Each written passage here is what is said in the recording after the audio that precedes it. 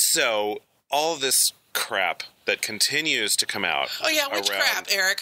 Which crap would that be? Well, no, you got to be more specific. Well, since we've talked about this the last time, specifically Kevin Spacey, Brett Ratner, and Dustin Hoffman, that crap that's kind of coming out, it's getting overwhelming. There should be a pool. I feel like there should be a pool. Right? Because I actually have a friend who predicted Dustin. Uh-huh. And they've predicted somebody else. Yeah.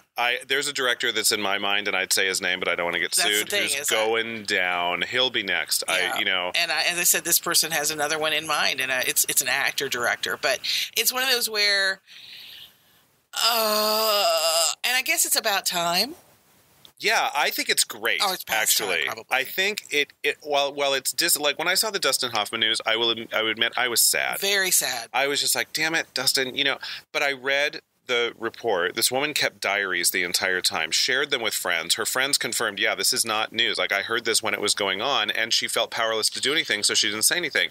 So I completely trust that that's a real story. And, so far with Dustin, it's one. With Kevin Spacey, I knew. Okay, can we just... The openest secret that ever opened or secreted, Kevin Spacey.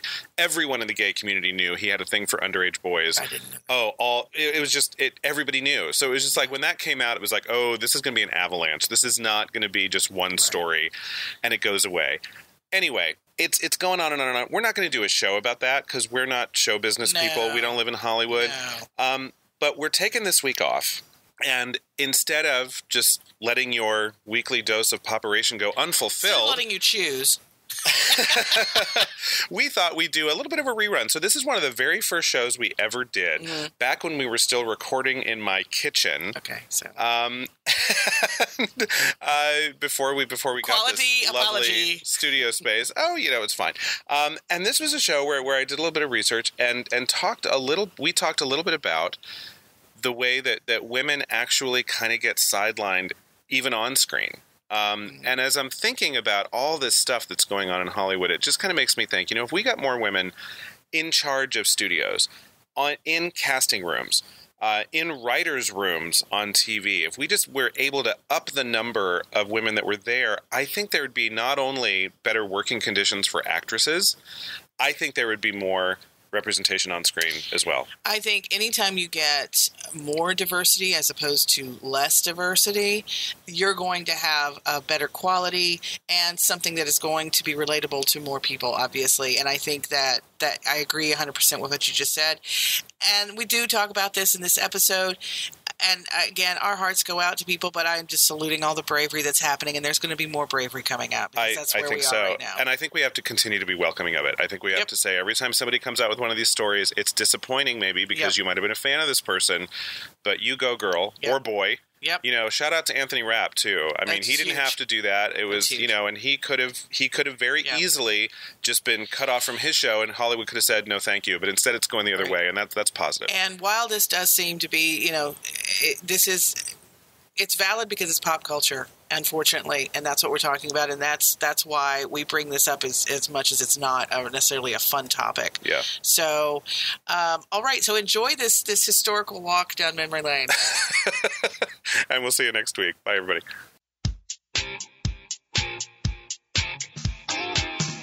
When the chaos of popular culture makes your brain hurt, you really need relief in the form of a transfusion of analysis and humor. It's time for a Popperation. Join hosts Eric and Stacey as they dissect pop culture one bloody organ at a time. It's just what the doctor ordered. Hello, I'm Stacey. And I'm Eric. And this is Popperation. What are we talking about today, Eric? So what we're talking about today is, here's the thing. I did a Google. I went on Google. Stop it! You're crazy. I did. I'm nuts. And I was really interested. So I work in the field of diversity and inclusion. And I got really interested in how different groups are perceived through this lens of pop culture. And I read a couple of articles that talked really shocking data about how women are so underrepresented in media. And we knew this already. Good. But when you see the data, it's bad. Yeah. So we really wanted to talk today about how women specifically are underrepresented in movies, music, TV, the rest of it. So let's start with the movies, because, the movies, they're the dream factory, right? So that there's kind of where we go to kind of, I think television shows us sometimes, who we are. Movies tend to be a little bit more aspirational. Have you ever heard of the Bechdel test? I feel like I've heard it, but you're going to have to tell me. Okay, I'm going to have to tell you what it is. The Bechdel test was made famous by a woman named Alison Bechdel, who is a lesbian cartoonist who used to write this cartoon strip that appeared in a lot of gay papers called Dykes to Watch Out For. Mm-hmm. And in this strip, there are these, at one point, back in probably the 70s, these two women were having a conversation. And one of them said, I don't like any movie that doesn't feature at least one scene where there are two women who talk to each other about something other than a man. And based on this cartoon, they developed this thing called the Bechdel test. And if you pass the Bechdel test, it means that you have at least one scene like that, where there are two women who speak to each other about something other than a man. So many movies fail this test. It's so interesting. So just, Weird Science, interestingly, one of the most misogynistic movies, actually passes the test. And here's why. Because there's two girls at a party where the robot girl shows up talking about how pretty she is and how jealous they are of her. That passes, okay? How did... No, but this just goes to show what a low bar this is. That is a really low bar. It's a really low bar. And so when you consider how low that bar is, to fail it is... So the entire Star Wars trilogy, the original, fails the Bechdel test. Guess what? Because Leia doesn't talk to any other women. Yeah, she's the only girl. Through the entire she's the only girl. movie. I mean, Luke's got an aunt somewhere on the desert planet, but never meets Leia. No, and then there's one other character. She's dead by the time we get to Leia. Mom is, but by the time we get to that's Leia, his aunt. by the time we get to Leia, yeah. But there are other women in the film, but barely, and they don't talk to any other women. So women are not having in the first Star Wars, doesn't she have a conversation with the general when they're looking at that? No, it's the boy general is there. The girl general isn't there. No, she doesn't talk to women. And if she does, I just looked this up on, there's a place where you can look up all the movies, whether they pass the Bechdel test or not. If she does, so Avatar, biggest grossing movie of all time, failed the best Bechdel test. Mm-hmm. There's one scene where a mother and a daughter speak to one another, but it's all about whether she should marry the dude. Right. And so fails the test. The entire Lord of the Rings trilogy fails the Bechdel test because the women don't talk to each other. Right. And it's so male heavy, and the guys are obviously talking to each other about everything. Yeah. But two women could talk to each other about lipstick, and it would pass the Bechdel test. So it's a very low bar. Obviously, it doesn't really mean anything unless you kind of look at I guess you'd call it the anti-Bechdel test. Is there a scene in a movie where two men talk to each other about something other than a woman? And just about every movie has that scene in it. I mean, almost every movie you can think of has, a scene where... Because they have to talk about important stuff. Yeah. That's why, that's the idea. Obviously, I don't really believe that. But that's the whole idea is that this is men, men talk. You don't need to concern yourself. Don't bother your pretty little head over it. So on the Internet Movie Database, imdb.com, of the top 250 movies on that site by user ratings, how good the movies are, only 88 of them pass the Bechdel test. So 88 out of 250 movies actually pass that really low bar. And here's my problem. I want to be shocked. Okay? I want to be just so appalled and you are lying to me, Eric. There's no way that's... I can't, though. Yeah. Because I'm sitting here thinking and I'm going, I don't know that Titanic passed. I don't know. Because she talks to her mother, but aren't they always talking about her fiance? Probably, or Leo. Or Leo. Yeah. The guy she should be marrying or the guy she isn't marrying. He shouldn't be marrying. So I'm like, even in Titanic... We'll look it up and see. Maybe the grandmother, when she's an old broad and with her granddaughter, they talk probably not about a guy. Or unless they're talking about Leo. Or they're talking about the stone. So that may pass. But I'm like, I'm sitting here thinking... so in 2016, half of the movies that had a major release passed. So 50%, which is, better than the 88 out of 250. Yeah. But come on, I mean, it's such a low bar. It's such an incredibly low bar. And you know what? If a movie doesn't pass, it doesn't necessarily mean it's an anti-feminist. Because guess what else didn't pass? Gravity. That great movie with Sandra Bullock. Because there's not another... Because the guys because that there's she's no other talking people. to. Yeah. Like, she only talks to George Clooney, and then, spoiler alert, he goes away. Yeah. And then she's the only person in the movie, and you could say that's a great feminist statement. Probably is. I mean, I guess my thing is, you say the bar is low, and it is a low bar, but that's also our expectation, which again is one. I'm not shocked, I'm not stunned, I'm saddened, but that is our expectation. And again, it's better than it was, but it's still the expectation that our heroes are usually men. Yep. And our storytellers are usually men. We let them be. It's what it has been. It's not like it should be right, but that's what it is. So when Thelma and Louise came out, it was huge because it was two women. Yeah. And they were carrying the movie. Mm-hmm. Sure, you had Harvey Keitel and a few other guys, but they were really peripheral. Mm-hmm. And that was shocking. It shouldn't have been shocking in 1980, whatever it was. It shouldn't have been shocking, but it was. Yeah. And it was unique. The fact is that, it improves a little, but it's not improving quickly. And that's on every level. That's not just movies. That's everything. There's this whole idea that the person that we trust to tell us what we need to know is a deep-voiced penis person. Even movies that are just meant for girls, right? So the Renaissance period of the Disney princess genre, right? Mm-hmm. Which you could have I'm sure, a very valid argument about why Disney princesses should not be role models for young girls. But put that debate aside for a moment. Mm-hmm. Every single one of them, from 89 to 99, which is considered to kind of be the Renaissance period of the Disney princess, every single one of these movies is male-dominated. So men speak 68% of the time in The Little Mermaid. Okay, she lost her voice, right? She did. Okay. She did. I'm just saying that's not really fair. Well, except that, half the world is still populated by women, even when she lost her voice. So could there have been other female characters she could have met along the way? Maybe. But she couldn't talk to him. She couldn't talk to him, but they could talk back, and they could have conversations. The fact is that once she lost her voice, the rest of the movie, everyone was a man. But also the plot of it was that the whole plot was for her to get a man. And now, granted, that's what a lot of plots are when your women are in it. Exactly. Okay. But anyway, move on. All right, Belle in Beauty and the Beast did not lose her voice. 71% of the dialogue is from men. 76% of the dialogue in Pocahontas is from men. 77% in Mulan. Now, Mulan was counted as a woman the entire time. Even when she was impersonating a man, they counted her as But female. if you look at those, and again, there's another show, or Disney movies. Yeah. When you look at all of those, they're these heroines surrounded by men. Yes. Always surrounded by men.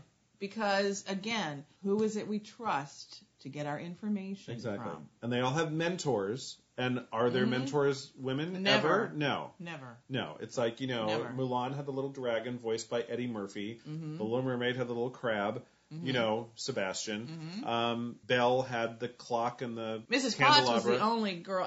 Sure. Mrs. Potts and the chest of drawers. Who had 2 lines. Joanne Worley had two lines. When I'm looking at these, and I'm like, these are all, there was a heroine. Honestly, Mulan, there were no other women there. There was her mother. Yep, and her grandmother. And her grandmother at the beginning. But once she left, it was all men. Yep. It was Donny Osmond and a lot of other people. Okay, so here's, ready to get super duper depressed? No, here we go. Not really, but please. Okay, if you look at only the top 2,500 top grossing films, which basically mean any movie that made over $45 million domestically. From when? What are your dates? From the beginning of time. Okay. Like from American film. Okay. Right? In today's dollars, $45 million or more. Okay. Over half of those movies were those in which men spoke 80% of the time or more. So the median kind of dialogue split there was 80% male, 20% female. That's so sad. I don't even have anything. I have nothing pithy to say about that because it's just so damn sad. Yeah. So they had a list, and you can go to the Women's Media Center, and we will put this on the blog. This report is amazing, and it gets into a ton of shit, and we'll put it all on the blog. But they had a whole thing of there was one movie, that had 100% female dialogue, 0% men. And you think it's The Women from 1939, but it's not, because that didn't make enough money. It was this movie called Now and Then. Remember Now and Then? Yes. Demi Moore and Rosie O'Donnell, and then it was like 4 women, and then the 4 girls. Yes. And apparently there are no men in this movie. Okay. Because men had 0% of the dialogue. 20 movies had dialogue that was 100% male, including Space Jam. No women in Space Jam. No women. Schindler's List. I didn't remember that there was not a single. I didn't realize that either. And if there were any women, they had less than 1% of the dialogue. All clearly, together. right? All together. Saving Private Ryan. No girls. No girls. I mean, all at war, yes, Yeah, but I mean, I remember there was the mom, but she doesn't talk. She just faints when she gets the news that she has 1 kid left. The Shawshank Redemption. There are no women in the Shawshank Redemption. I mean, none. At least, I mean, not that even got up to 1% of the dialogue in that film. But 100% male when you dialogue. look at this and going with movies particularly, is that, so let's go back to when I'm saying, men say, okay, we've got men stuff to talk about. Don't worry your pretty little head. So they separate and keep the women from being educated, and they, because they need to take care of the kids in the home. So then it goes to, okay, the man is a breadwinner. He's the one who has the money. So he's going to go watch a movie. Well, you're not going to have a movie about women, because what are they going to talk about? They're going to talk about shoes or recipes or the kids. They're going to talk about boys. But maybe. But it's also, the idea was, if you were a producer of a movie, I'm not going to make a movie men aren't going to want to watch, because they're the ones who have the money. And the wives have to ask their husbands for the money anyway. So I'm going to make a movie that men want to see. Yeah. Because they're the ones who have the power. I mean, I come from, a slice of the male population in that I'm super duper gay. And, one of my favorite movies of all time is All About Eve. Super duper. One of my favorite movies of all time is All About Eve. I'm going to make you define that at some point. All About Eve was a movie where, I mean, definitely belongs to the women's picture, genre. But basically, they spent the entire movie fighting about their careers. Now, they were actresses. Yes. It's not, they weren't hidden figures. They weren't mathematicians at NASA. No. But, so it was but they were, at the top of their game, and they were basically fighting for professional stature. Yes. Yeah. And that was the movie, and that doesn't seem like, and that was 1950. Mm-hmm. And so that just seems like, and it's definitely an old movie, and there's nothing particularly enlightened about it when you watch it. It's campy, it's bitchy, it's, it's got some great dialogue. It's two women going after each other, which you would hope that they'd lift each other up and stay, that's what we want now, is for women to lift each other up. They also have, she also has a friend. Margot has a friend who does lift her up, so there's some of that. But the friend's not as popular, it's not as successful as she is. And then there's Marilyn Monroe, who's just hilarious in that movie. She is, and again, that's another topic for another one, because I absolutely love Marilyn Monroe. And that's not sarcasm, that's true. But I think that, yes, it was 2 women their career was their number one priority. Yeah. And that was odd. And they had men in their lives, but they were really, trophies. And again, it's one of those where, it's a woman's movie, but I do have a problem, because it is a matter of the feeling that there can only be one. Sorry, Highlander. Yeah. There can only be one. So if Eve was going to be number one, then she had to. Well, and then Betty Davis has that amazing monologue in the back of the car where, at the end of your life, if there's not someone sleeping next to you, then you're just a series of press clippings in a drawer. You're not really a woman if there's not a man next to you. Well, and unfortunately, so there's some dated stuff in that movie. Stuff. And that's there are so many movies that are great, and you're just like, this is a wonderful movie, and how forward-looking that, or future-looking that this movie is for the 30s or the 40s, and then they'll have something. Yes, but it doesn't mean anything if I don't have a child or whatever. And you're like, oh man, you had a good movie and a good character until you. But that it was written by a man. But it was written by a man. It was written by a man, but it was also, I think, probably fairly indicative of how a lot of women in 1950 actually felt. And the whole arc of that film, if you want to look at it in this way, is that when she finally just decides that her career on the stage is not the only thing about her life that she should be paying attention to, she's finally like, give the new play to Eve. I don't care. Okay, now here's what I'm going to disagree a little bit on that. Okay, yes, a lot of women felt that way. But what happened, the problem is that And Hollywood was pushing this, and this is where, when I talk about sometimes Hollywood's on the good side of history and sometimes it's on the bad side of history. Yeah. And in this way, I felt like they had some propaganda that was not really in the right side, in that after World War II, the men came back and the women were in their jobs. And the women were said, okay, guys are back now, so you can go. It's kind of like a league of their own when they got, it's like the real baseball players are here, y'all can go home kind of thing. There are a lot of women who are like, whoa, I just learned all these new skills. I don't want to go back to cleaning and all of this stuff. And so what happened is that Hollywood was, again, I don't have any phone calls that are recorded, but everybody was kind of like, okay, we need to get the women back to where, they're sex objects and that they're women, that they are having children and they're taking care of the men because we've got, we want to be good to our servicemen. And so that's why you had at the end of this, the woman, she might look like she wants a career for, 7/8 of the movie, but at the end she's like, but at the end of the day, my legacy is really how good a wife and mother I was. But that's what they were doing, is it was just slowly trying to, say to women, this is what you really want. See, it's what she did. So it's not that women were necessarily thinking that, but they were certainly being told that they should think that. I can see that. In defense of All About Eve a little bit, she's just as sassy at the end as she is at the beginning. That great, you can always put your award that where your heart should be. And there's no indication that she's given up her career. No, there's not. And you don't see them get married, and it's not, And I wasn't speaking specifically about All About Eve, but just the genre at that time when you're talking about the late 40s and the early 50s. One reason that if you look at and again. When we're talking about women in pop culture, you're talking about historically, what was the perfect woman in Hollywood, in movies? And so for the 30s and 40s, it was the thin, waifish, woman who didn't necessarily do much physical whatever, but she looked lovely in a dress that just, hung on her on the bias kind of thing, and was very thin and little. And then after the war, suddenly we've got Jane Russell, we've got Marilyn Monroe, we've got Jane Mansfield. We've got all these women who are huge hourglass figures, to be politically correct, but very, very buxom, and they've got a lot of curves.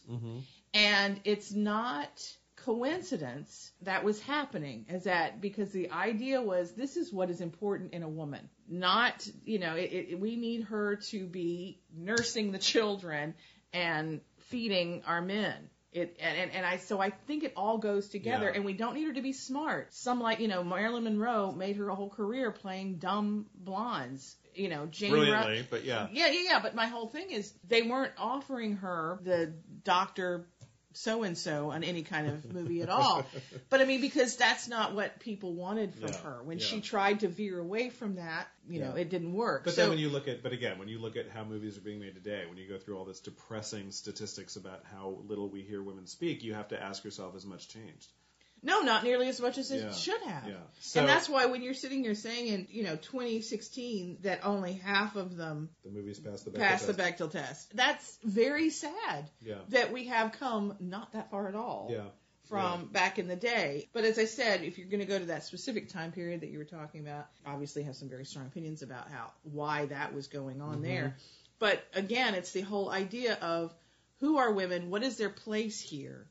And it's never the idea that women and men are equal is such that the idea that that's a debate is so ridiculous to me. But that is a philosophical concept that we're discussing right now, but it's discussed all over the place. And that, even women, which drives me nuts, but men, it's like, what do you mean they're equal? Why wouldn't they be? But again, I think it goes all the way back. Because women can give birth. And, so we see it reflected, right? So there's this report from the Women's Media Center. We are going to put that on our blog. It's got a ton of data that we don't have time to get into today, but it's all about how women skew older in entertainment or skew younger in entertainment rather than while men tend to skew older. A lot more women in their 20s are seen on film and TV as opposed to older men. Sure. Breakdowns by ethnicity. So, hint, hugely white. I mean, when you talk about the trouble that women have being represented on screen, you talk about women of color, it's even huger. Because it's trickle down. You've got to have the producers, you've got to have the writers, they all have to be at a place where they can get their projects done. Yeah. And it's just been very, very hard for anybody to break through. And this report also gets into, how women are sexualized on film, how often they have nude scenes, how often they're, made sexual remarks about, and hint, a lot as compared to men. So we don't have time to get into all that, but it's if you're interested in this stuff and you want some data to back up this stuff, we will definitely put that on our blog. So when we come back, we're going to dip into, probably not as deeply as we did the movies, but also the TV and everybody went, thank you. When we come back, we're going to talk about how this also plays out in music and on TV. There's a little bit more data to share. None of it all that happy, really, unfortunately. So we hope you come back. Take your so off. Come on back. Wondering what room you've stumbled into? Don't mind the scalpels. You're in the Popperation Room with Eric and Stacey. All right, so we're talking about women in pop culture, and it doesn't feel like it's a lot of good news here, Aaron. No, and yet, but that's not fair. That's not fair. I mean, when you look at statistically, it seems awful. When you look, we're talking about the movies and how many lines compared to men, and the sexualization compared to men, and parts and opportunities compared to men. It sounds awful. On the other hand, there are certain movies that come out that, it's shocking. And I made mention of Thelma and Louise, and that's a while ago. But, even since then, movies that have some stories that back in the day would not have been put out there. Now, I think where there is a big jump in that, as opposed to movies and even television, would be music. Mm-hmm. I feel like that women have a little bit more strength, if you will, for want of a better word, of being able to, or maybe there's more women who have the opportunities. I don't know. I just feel like, for example, one thing about musicians as opposed to actresses, right, is that they're themselves. So you don't have to wait for, There's no audition. You are who you are, and you can write your own music, and you can do it. And hopefully, then you have to get a producer and somebody to put it out there. Some don't. But you also don't have to depend on these male directors and screenwriters to actually write something for you to do. That's right. You can kind of chart your own path. Right. And yet.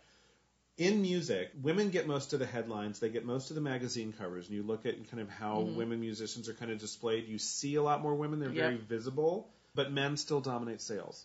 More music is downloaded by male artists than by women artists by a lot. Of the 3 top 10 albums of 2015, or out of the top 10 rather, only 3 were from female artists. Adele, Beyonce, and Rihanna each had albums in the top 10. Mm-hmm. All others were male artists, either bands or male vocalists, that were all men. Back in 2014, Beyonce was the only female artist in the top 10. That was it. So 9 out of the 10 were, those are sales, and so that's I guess kind of, sometimes I who's feel like making the money. Right, and okay, 3 in the top 10 for, what did you say that was? 2015. 2015, okay. But I mean, there were years in the past where, depending, at one point, Cher and Madonna were in the top 10 for a long time. And they were there, and I just wonder how many men surrounded them. That's still, okay, having said that, exactly, you're still talking about 70% are men. So why is that?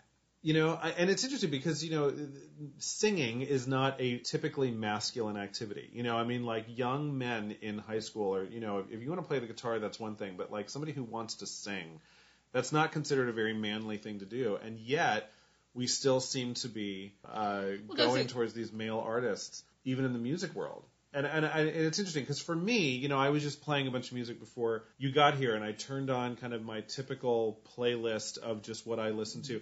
And I noticed that, like, probably on my particular musical tastes, probably 6 out of every 7 songs are a woman singing because I listen to these divas, you know. Do you think it matters? Sexuality? Probably. Yeah. Oh, I definitely think it matters around, you know, gay men love their divas. And we can do a whole show about the connection between... And probably will, because it sounds fun. And probably will. You know, gay men and their divas and what makes a diva and what doesn't. That could be an interesting kind of... But I'm just like, so does this go back to the whole idea that we trust a deeper voice kind of thing? I don't know. Because Maybe. Really, songs are usually about the stories that they're telling. And songs are usually about romance. So is that what it is? Is that there's, you know, I don't know. I don't understand that. Yeah. I don't understand that at all because, and these 3, Adele, Beyonce, and Rihanna, are awesome. Yep. And they're really good storytellers and have interesting stories to tell. But there's more than that. There's more you know, that's just surprising to me. Yeah. Because I do find myself listening to more women than I do men. Mm-hmm. There's some that I do. I mean, I'm not saying no men, but I do find myself, I'll be honest with you, I like hearing songs that I can sing to. So usually it's going to be an alto, a woman with an alto voice, because I can't hit those high notes. Yeah. But that's what I tend to veer towards. So then I'm saying, okay, if we all kind of veer toward that which we are familiar with, is that what it is? Are there more men buying the songs? They might be. I don't know. But you look at, you know, there's the folks that, you know, Bruno Mars, you know, those, and he was like one of the ones. And again, there's those songs. Those are fun, dancey songs. So I like that. And on the way over here, I was, you know, Kiss came on with Prince. Okay. Love that. Yeah. But you know, I don't know. That's a weird statistic for me. And women getting the most of the headlines and magazine covers. Yeah. I get that. Because Pretty Girl is going to appeal to both genders. sexes. Yep. Yeah, and so I get that. But the music, unless men just really can't empathize at all and cannot get the female thing. And well, so no men buy. It might be. I mean, it women. might be that women enjoy listening to women who, you know, are basically singing about their side of their relationship woes, because most songs are either I'm so in love with you or you broke my heart. I mean, those are kind of most songs are about romance. That tends to be the subject matter that pop music kind of revolves around. And yeah, you know, when a man sings about his side of the story, both men and women are interested.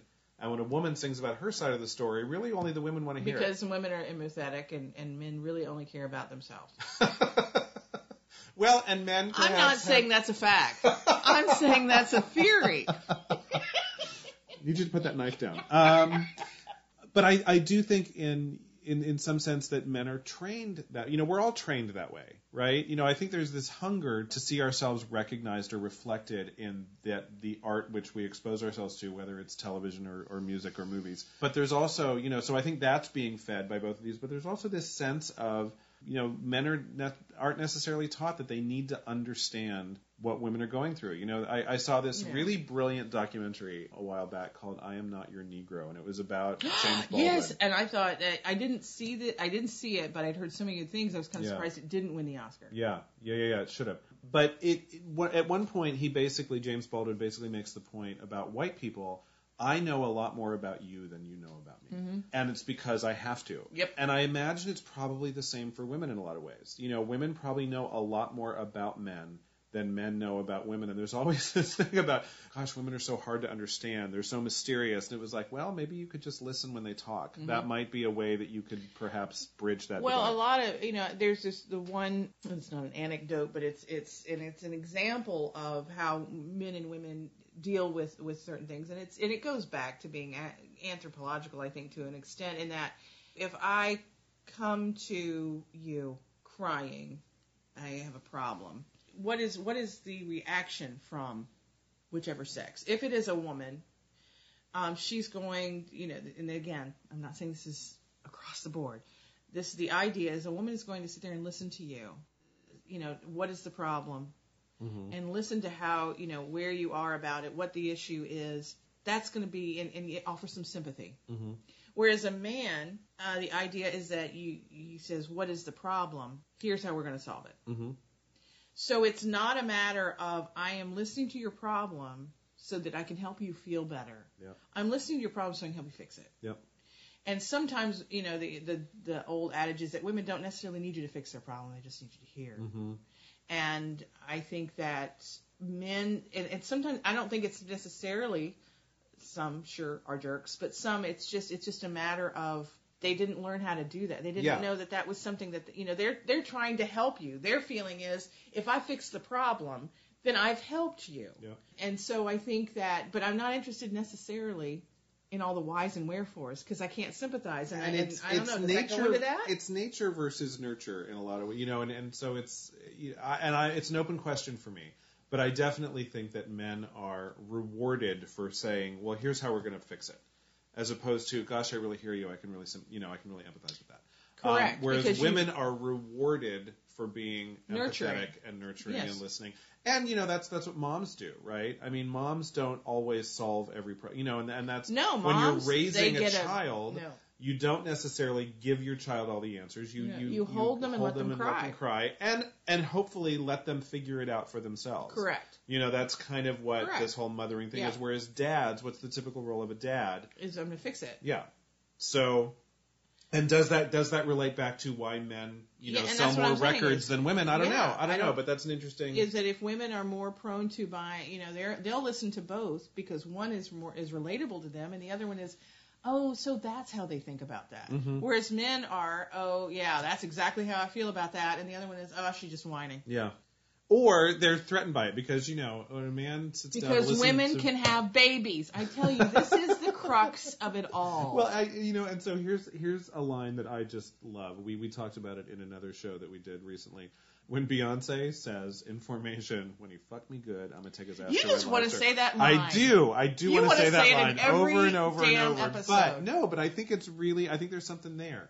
Because the idea is she can be satisfied or not. And I don't think men want to hear that. Oh, that's what I'm saying to you. It's that if so if a woman is too strong, if they're strong and they can have children, and I don't think then what am I here for? Well, I am just a sperm donor at that point. And I don't think men also want to hear Madonna say, I'm looking for you to justify my love. Like, basically it's like, step up, dude. That's right. They, a lot of the songs that women sing are a lot of them about female empowerment, and that's subversive in its own way. And so maybe that's part of it too. We're going to wrap up by talking about TV. Yeah. So we've been through movies, we've been through music. I mean, a lot of the TV thing is this, you come up against a lot of the same stuff as the movies thing, as far as producers and having the opportunities to create projects that are female-centric or female-empowering or that sort of thing. I mean, recently, here's an example of this. So recently, big headlines, haven't read the story, big headlines, Big Bang Theory, which, I'll be honest, not a fan, but it's a huge, huge hit. It's a huge, huge show. But it looks like the male stars are giving up some of their salaries so the female stars, two of the female stars, can get raises. Good for them. Okay, here's my thing about this. One, yes, good for them. Good for them because it is a team effort. That is an ensemble show if everything was. If anything is an ensemble show, it's Big Bang Theory. Yeah. But here's my problem. Big Bang Theory makes so much money. Are you seriously telling me that the actors have to give up money in order for you to give money to these other two part of your ensemble? I think that's bullshit. I call bullshit. Yeah. Because I think you could raise their salaries and keep the other guys the same. That's what I think. So I'm mad at the producers about that. But I do think it's good. Yeah. But the fact that it has to happen. Well, and this, of course, happened with Friends, right? Now, Friends never got to this point because all 6 of them locked arms and said, Lisa Kudrow said, here's the deal. Lisa Kudrow started it. The rumor is that Lisa Kudrow, and I believe it because that bitch is smart and fierce. But she said, we got to stick together as 6, and we cannot ever budge because they need all 6 of us. If one of us goes, they can do the 5. They can survive probably even if 2 or 3 leave.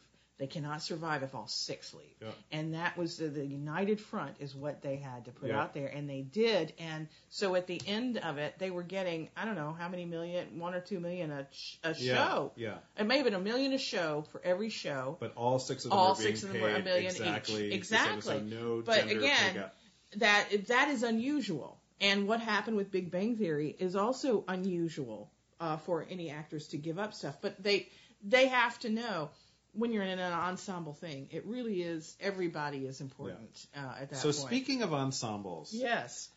In the 2015-2016 television season, you ready for this?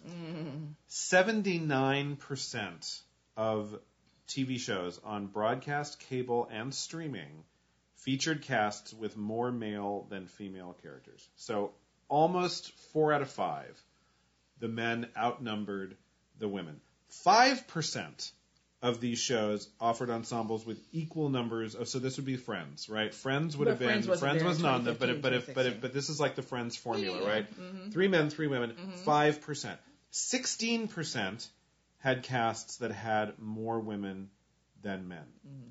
Which, in that 16%, you've got stuff like, Orange is the New Black, Girls, stuff like that. And to me, I guess, a conversation about women in TV in 2017 has to kind of be about what's going on in TV in 2017, just writ large. And to me, the biggest thing about TV nowadays is there's way too much TV. Like, that's not You mean too many choices? Too many choices. There's too much good TV. I mean, I can't tell you how many times people say to me, my DVR is at 79%. You've got to watch this show. Are you watching blankety blank? And I'm like, no, I don't have time. Like, because I can only watch so many shows. There's the binge shows, like Orange is the New Black, and that DC one, House of Cards. There's, or Transparent. There's all these, Netflix and Amazon both have these binge ones. Man in the High Castle, Right. So there's that. So that's, what are they, about 6, 7 episodes? Sometimes 8, sometimes 10. Okay, so let's go with 10 episodes. Let's say they're an hour a pop. So that's that's 100. What's it? 10 times? Was it 100 hours? No. Yeah. Well, it could be 10 hours, 12 hours of TV. 10. Jesus, my math. 10 hours. That's 10 hours, right? 10 hours. Okay, out of a day. And then my DVR, seriously, it's at about 79% most of the time because I watch stuff, and sometimes I'm just watching stuff to get rid of it. Seriously, I'm not kidding. I'm like, okay, I'm gonna just zip through this puppy, and so am I enjoying? Am I getting all that I can? No, not really. I just got to get it off my damn DVR because I have something else that's going to record. Yeah. Everyone's talking about This Is Us, which I understand is a really, really great show. I have not seen it. Everybody is talking about it. I don't have time. Nothing about that show, but it's just like, maybe I'll binge it later. But I don't have time. That is one reason, but I will be honest with you. That is not anything I want to see. It's a soap opera. It's is it really? I think so. I haven't seen it. No, I can't tell you it is a soap opera. It looks like a soap opera. It just makes everybody cry. That's what I'm saying. It's like Parenthood did that too. And I saw the movie Parenthood, and it made me tear up a little bit, but I laughed more than I cried. And then everybody, Parenthood makes you cry all the time. And I'm like, oh, hell, I live Parenthood. I don't need to be, I can cry in my normal day. Why would I then watch something to make me cry? Okay, we're gonna do another show about crying at stuff because I enjoy crying at the movies and TV a lot more than you do. I do not. It makes me mad. But my thing is gender subversive in its own way. But therein lies, the rub is that who and television is all business. Yeah. So it is all ruled by the advertisers and who is, that's why Big Bang Theory is still on. But then I have to say, who is watching? Yep. So no, I can't. You're right. Yeah. There is a plethora of stuff to watch. So within that, if you are, I watch Orange is the New Black every time a new season comes on. I watch it, and so I get a lot of women on TV. I do, but I choose to watch that show. In a way, I think life might have been a little. Well, you could talk about how pop culture really influences society, and be a little bit more direct about it in the days of All in the Family, when everybody watched that show because there were only 3 channels. There were 3 channels. And that was all you could get. Now you've got so much. Yep. It really, people get into their bubbles, and they watch the shows that really reflect the world they live in and whatever bubble they happen to be in. And so it's not to say there aren't plenty of amazing performances by women on television. Correct. No. You know, that you can see if you're interested in doing it. But when you look at like what's on television writ large, so Orange is the New Black, which is we're virtually all women. So there's with some guards, right? But I'm just saying that there's the majority. But you look at, for example, How to Get Away with Murder. So it does have a strong female lead, and it has some good female, but there's a lot of guys in it. Mm-hmm. You look at Scandal. Yep. Female lead, a lot of guys in there. And Melly. And again, there's some women, but it's that thing that you have these women, but then they're surrounded by all of these men. And those are TV shows where Shonda Rhimes is like leading the whole. She's the showrunner, right? I know. So listen to this. Behind the scenes on TV, women comprise 26% of creators, directors, writers, producers, executive producers, editors, and directors of photography working on all of these programs. That makes no sense. 50% of our society are women, and the fact that we're only represented by a quarter of the creators. And again, that goes back to my thing about opportunities to have projects that show more. And I think, Shonda got these shows on the air, and they are hits. But they're, and those two that I just mentioned are two black women as their leads. But and she that's had a to big get step. there through Grey's Anatomy. She got there through a white girl, but it was a woman. Yeah, it was a woman. She's gray, so it was a woman. Again, surrounded by a lot of guys. But at the same time, it's one of those where sometimes you have to go, baby steps. Yep. Baby steps. So I get me a show about this white woman as the lead. That's crazy because it's a woman as the lead. But it's surrounded with men, so people will watch.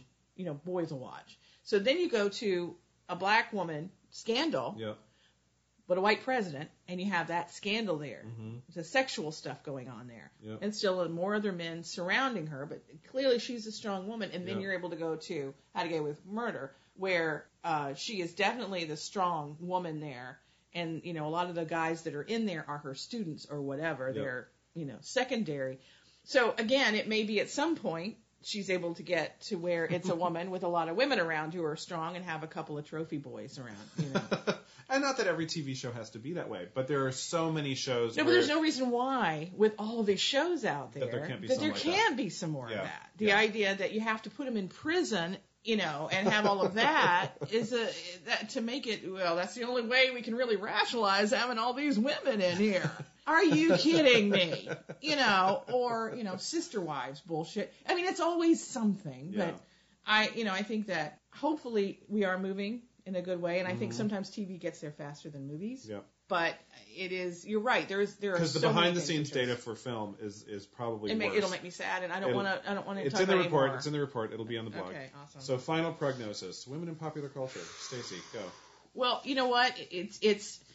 I'm putting this with asterisks all over it. It's getting better. It is better than it was. I do think there is, a waxing and a waning of this type of thing culturally. So, but I do think it is getting better. And big picture, as long as our country stays free, then, and democratic, then, we'll be able as, society That's a big F. move toward that. That's a really big F right now. It's a really big F. Anyway, but I think it is, I like to be optimistic, and so I look at it and I say, 26% is better than 2% 40 years ago. It probably was. So it's better. Not great, not fast enough, and African Americans would say, yeah, we're with you. Not fast enough. But there's just misogyny is a big deal, and I think it's out there, and I think that the popular culture just shows it. Yeah. That what is out there and what we're dealing with, and I'm just saying. Yeah, and I guess what you? Well, I guess my only final words on that would be, I'm glad that we have this stuff to study because the data around popular culture is a lot easier to discover than the data around life, right? I mean, how many lines do each of us get during our daily existence? We don't even notice it with the movies. We probably don't notice it in our world, but yet someone took the time to count all this stuff so we can actually see this is what's reflected back to you, and it's kind of shocking. So, kudos and we to accept it. Yeah. Kudos to the Women's Media Center Yep. and other folks like that for putting out. No, it's all true. These we reports. need to know this information so that we can then change it. You can't change what you don't know is going on. Yeah. So now we know it. And now we know. Now we're all a little bit smarter and a little bit more depressed. Thanks for that. But you know what? Here's an upside. Here's my thing. I feel like probably you may have talked a little more during this episode, but not that much more. No, I think you definitely had at least half the lines. So there you go. Yeah. So we're working on it one show at a time. There you go. You've been listening to Popperation with Eric and Stacey. Check out our website at popperationroom.com for links to our blog and other extras. Don't forget to subscribe to Popperation via iTunes, Stitcher, Google Play, YouTube, and other podcast locations. You can also follow at Popperation Room on Facebook and Twitter. Music provided by purpleplanet.com.